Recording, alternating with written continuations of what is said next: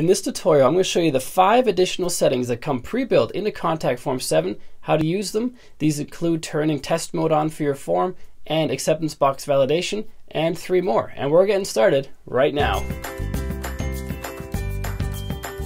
Hey, what's up guys? Welcome back to another video. It's Bjorn from WPLearningLab, where we help you get better at WordPress so you can earn more for yourself, for your clients, and for your business.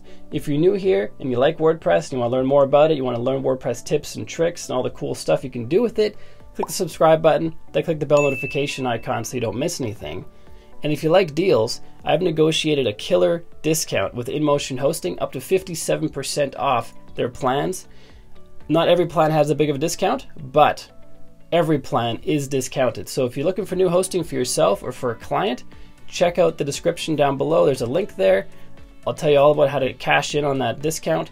With that out of the way, let's head in the screen capture and start doing some WordPress. The default Contact Form 7 plugin has 5 additional settings that are all found on this page. To find out where you put those and to get a link to this page, well, the link's in the description. There's also a link in your WordPress dashboard.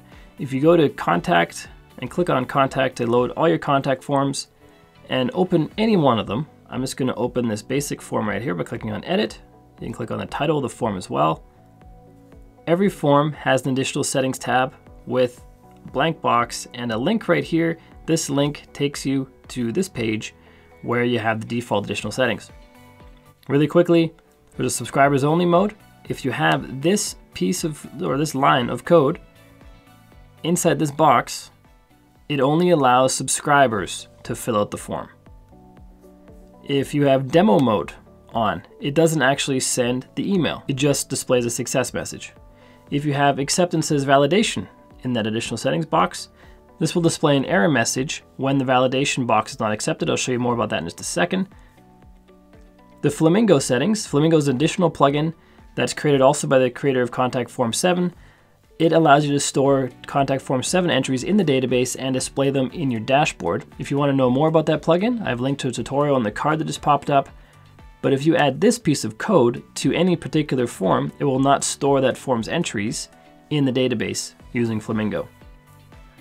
These 2 down here were very commonly used to send people to a thank you page after they submitted the form. These, as shown down here, are now deprecated, meaning they're scheduled to be removed. In fact, they've been scheduled to be removed at the end of 2017. As of this recording in early 2018, these still work. If you haven't updated your plugin, these will still work. If you are continually updating your plugin, there's going to come a time where these don't work anymore. But if you still want to redirect people to a thank you page, check out the tutorial that just popped up in that card. I'll show you how to do it with JavaScript inside your functions file, which is much more future-proof because this is going away very soon. So if we want to take any one of these, let's take this validation one because I have a validation box in my form. Just copy this piece of code, go out to my additional settings for my form, paste it in here.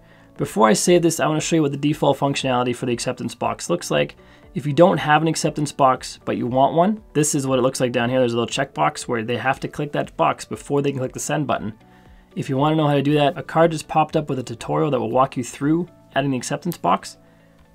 But for the default functionality, if we fill out this form and not check the box, we can't click the send button. Then if we check the box, we can click send. In addition to not being able to click the send button, we saw we had no kind of messages as to why we couldn't click, which may confuse people on your site.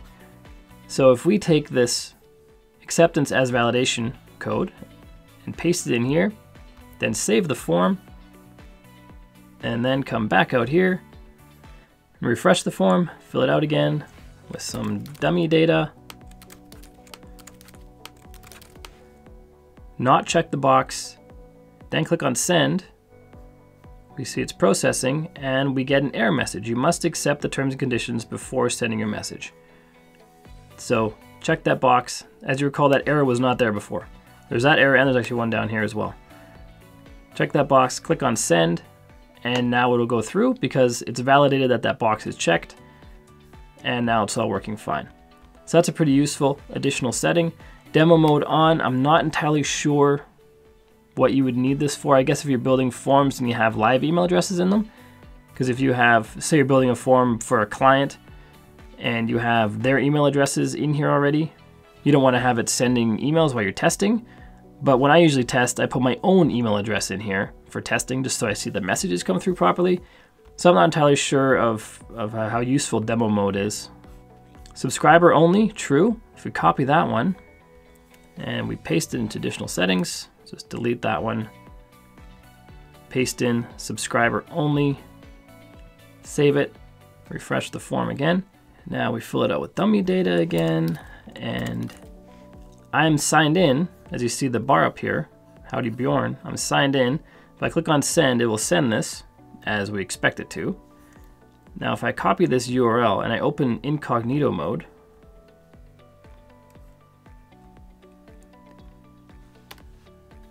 and then try to send it, it should not send because I'm not signed in through the incognito. And in fact, it doesn't even show the form. This contact form is available only for logged in users. So that's the message you get when you have,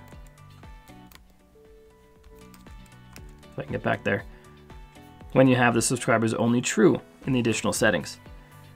And then Flamingo, I don't have that installed right now, but watch that tutorial I referenced earlier.